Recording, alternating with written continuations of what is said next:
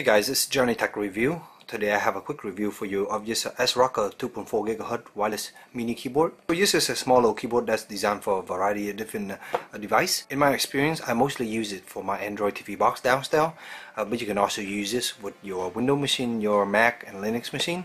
Personally, I just tested on Windows and my Android device, so that's what I'll speak to. I haven't tested the other operation system at all. So you have the keyboard itself, as you can see.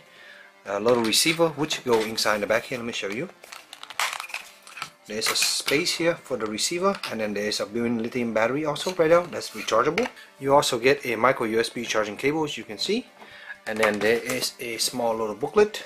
Booklet has some instruction, but it's not really that much detail. So first I use this on my Android TV downstairs. Very simple. Plug this guy in the USB port and your TV and my Android box just came up and it started working perfectly fine. So I have my touchpad here. As you can see, there's some fingerprint that it does pick up.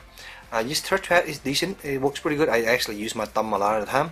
The only problem I have when you touchpad sometimes is that if you accidentally hover over here, that's the scroll wheel. So if you're doing this, let's say I'm in Twitch TV or something, I'm moving around the cursor. If I accidentally hit this, it's actually scroll. So you kind of have to distinguish the two areas. But yeah, there it is for you. You can reach it with both thumbs.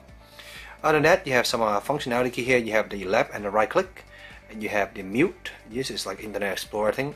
The home button here doesn't work for me. I don't know why it didn't work on Android, but I didn't like that. And you also had the search button here, the play button, which will bring up your default media player. You also have here your normal multimedia key. This works well in XBMC and all those other apps that do this in Android. It works pretty well. In Windows, this also works fine, by the way. And over here you have your directional key, which you can use to navigate to your device. And at the bottom you have this keyboard. You can see it's a standard Korean keyboard. It is somewhat small. So this is the key, give you an idea of the traveling distance. It has a nice little clicky feel to it. You click on it, and then you have your F key over here, and then you have F11 and F12 by holding that use function key here. And then you also have some bring screen. Right here you can change the sensitivity of the mouse pad by holding that use function and press the spacebar key here. And that's basically it. Yeah, so far it works pretty well on my Android tablet. I'm pretty happy with this. Just make it easy for you to, when you're in YouTube or Twitch, you can just search for what you need, come up really fast. Previously I used an L mount. This does not have M mount, this is the touchpad, but I found the touchpad is pretty sensitive and pretty good. And yeah, it's not great for maybe Android gaming, but for navigation and other purposes it works quite well. You also have 3 LED indicator here. I forgot to point out earlier. I think this is the battery one. When it's low, it'll blink. You also have here the wireless one. You also have this other one here, which I'm not sure what it's for. But the user manual doesn't really point out what those areas are, so I don't know. Plugging this into Windows, it will also detect as a standard driver, and it also works fine in Windows. I actually like the response in Windows a little bit better. I think that's just because of the OS. My Android box is, I think, a quad-core box with 8 core GPU, but still, it's from time to time it lags. But yeah, overall, it's a very nice, simple product to use.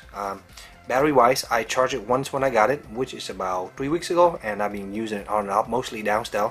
I did test it in the computer 1 or twice just to see how it works, but most of the time it's just downstairs, and I use it daily, every day. So up top here you have the on-off switch. I just leave it on all the time, and if you don't use it after like 20-30 seconds, it just goes to sleep, and it's conserve energy pretty well.